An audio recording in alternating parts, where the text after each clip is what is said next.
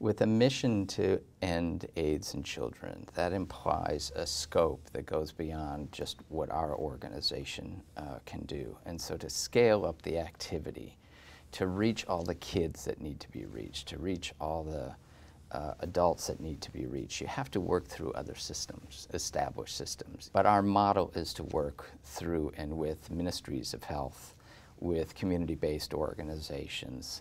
We're an international organization, and we both recognize and profoundly respect the knowledge, the responsibilities, the capacity that exists on the ground, and that's what we augment with our technical assistance, our training, our mentoring, our data collection and monitoring, and so on.